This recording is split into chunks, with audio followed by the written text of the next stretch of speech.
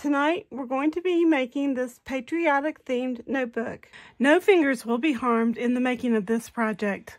There are 4 steps and 2 stations involved in this process. First, we're going to apply the covers to the front and back chipboard. Then we're going to be taking it to the binding area and we will punch the holes, put the notebook in, and bind the book. The tools are a tape runner, wire snips, binding wires, and the binding machine.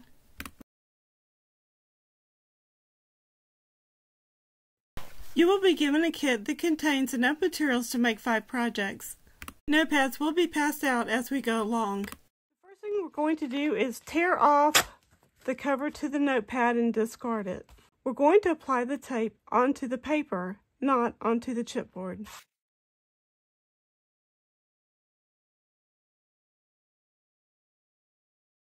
Make sure that you have extra adhesive on all 4 corners. Pattern paper and solid paper will vary from project to project. One side gets solid paper, the other gets pattern paper. Be sure to tape both down. Decide on the pattern you want for the front cover. Add tape to both the solid circle and the graphic and nest them one on top of the other onto the front cover. Once these are complete, we're going to pass them down to our friends who are going to do the punching and the binding.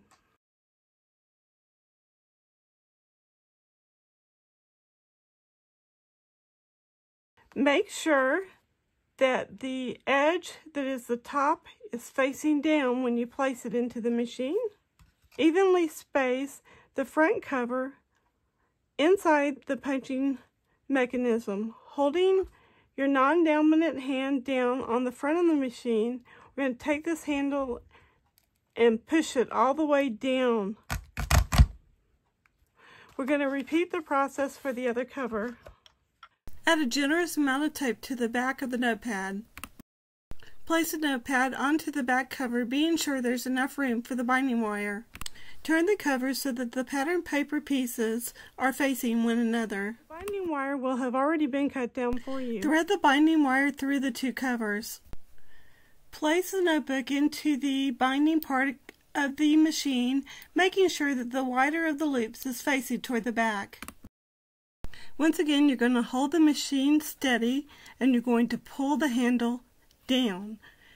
Be careful to not over-tighten the wires. You're going to be watching this process from the side of the machine. Remove the covers and see if they are bound correctly.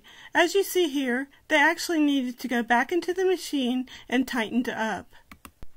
Open the book so that the graphic is in the front. You will notice that the binding wire seam is hidden inside the book.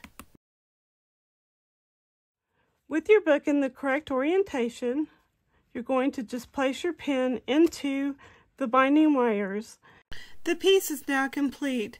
We will collect these so that they can be bagged.